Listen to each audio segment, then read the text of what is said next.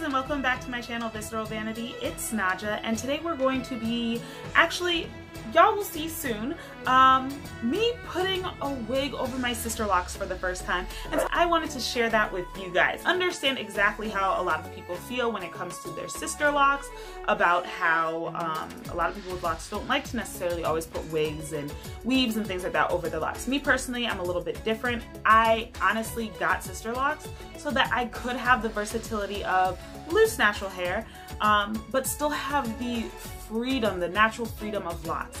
So this is how I'm presenting to the world today, and I'm okay with it. And as y'all will see later on in the video, I'm not good with baby hairs, don't drag me.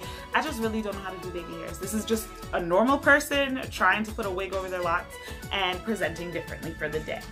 Alright guys, so actually we're kind of in my vanity slash bedroom, but as you can see, I am hiding these Sisterlocks. I am tired of them for today, but not forever.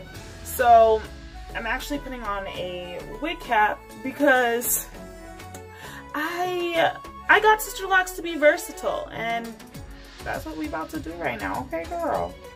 Okay, let's get. But I don't want no buildup in my locks. So depending on how this goes, I might not do this again until my locks get mature.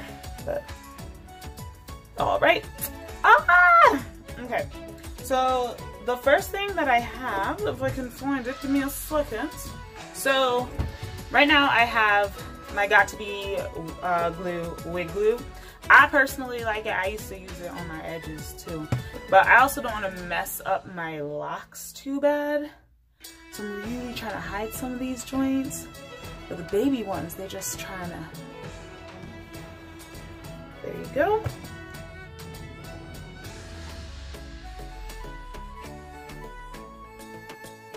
Yes, boo-boo, yes, yes, you better glue on that wig. Yes, honey.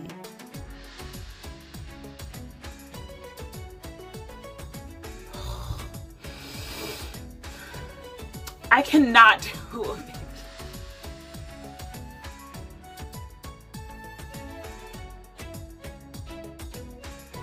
I hope you guys really enjoyed this video. Don't forget to comment, like, and subscribe. And tell me if y'all have ever put a wig over your locks. Anyway, thanks again for watching my video. Bye!